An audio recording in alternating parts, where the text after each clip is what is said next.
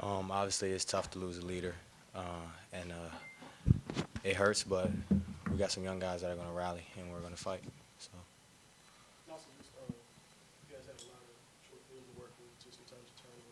mhm. It's tough, obviously, working with a short field. We just got to work with we can do. We got to try to stand up and defend our end zone. That's what we try to do. So, excuse me. Um, I guess because he's more of a dual threat quarterback, he gives you that run, and then they have the pass action off the run fake. So it's kind of tough to defend. We tried our best to contain him.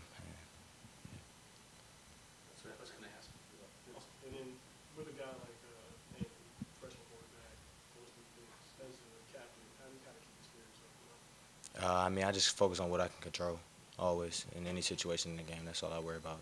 If I can't control it, then I just roll with the punches. Yeah, I spoke to him, told him lead, continue to keep his head up, but that's as much as I can do because I can't control it. Cam, with the disappointment you guys have right now, how hungry are you to get back out there? Coach was talking about how much you guys want to get right back at it. If I could, I would work right now. That's what I'm about to go back, watch the film, and correct whatever we need to correct so that we can come back and get a win.